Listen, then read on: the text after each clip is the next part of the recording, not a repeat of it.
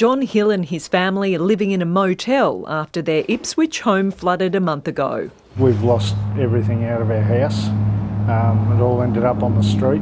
They'll be out of their house for weeks and need help now. The inconsistency with the help that's out there, I think, is the biggest thing.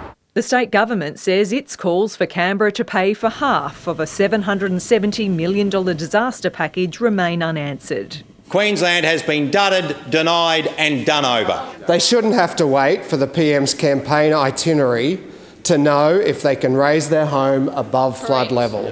But cheaper fuel and one-off payments will help some. Anything's better than this at the moment, really. $250 is better than nothing. Well, I don't think it's enough. Everything is growing but wages. Yeah, I think he's just doing this so he can win. Like, the election's coming, so you do anything to win. Beck Tedder moved to Jimboomba from Victoria, chasing warmer weather and cheaper housing. Queensland was just always a dream for us, and for it to become reality was just an added bonus. The budget estimates about 130,000 interstate residents will move to Queensland by 2026. It fails to provide the money that will help provide the services for the Queenslanders of today and the many more Queenslanders of tomorrow.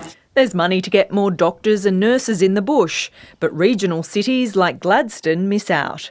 I only see short-term solutions, and it doesn't fit for every place in Australia. $21 million that our Queensland public hospitals got this year, they won't get next year. But that reduction is due to a cut in COVID-19 funding, not hospitals. Any reduction from Canberra disappoints me immensely, but my fight remains with getting the state government to understand that ultimately the buck stops with them. The key projects in the budget include $1.6 billion for the Brisbane to Sunshine Coast rail extension, $1.1 billion for upgrades to the Gold Coast line, and $5.4 billion to build the Hells Gate Dam in North Queensland. So it's a good start. It's good that they've appropriated the money, but these things have got to be followed through, and it's got to be more than an announcement at budget time. Louisa Rebgetz, ABC News.